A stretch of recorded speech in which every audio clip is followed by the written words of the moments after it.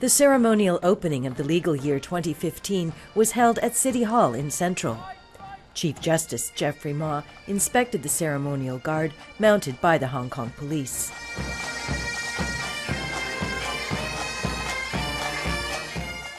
Secretary for Justice Rimsky Yuen noted the recent Occupy movement had brought about blatant challenges to the rule of law.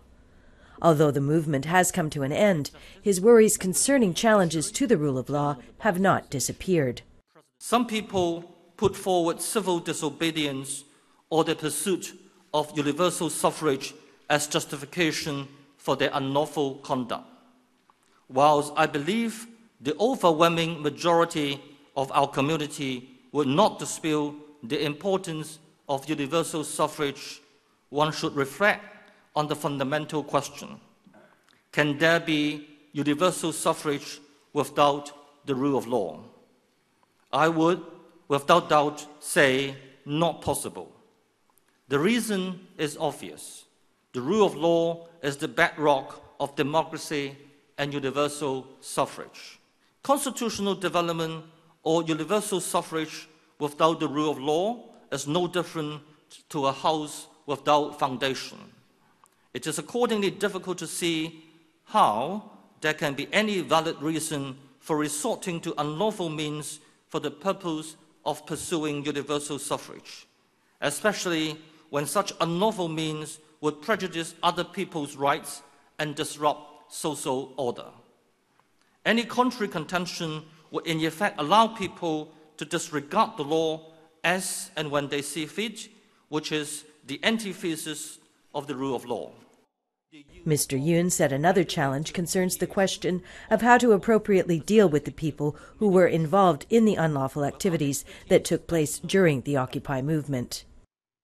From time to time, persons charged with criminal offences, especially offences relating to public order events, asserted that they are victims of political retribution.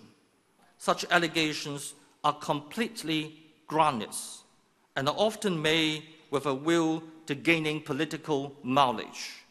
The Department of Justice would never allow prosecution to be used as a political instrument, still less as a means to achieve political revenge.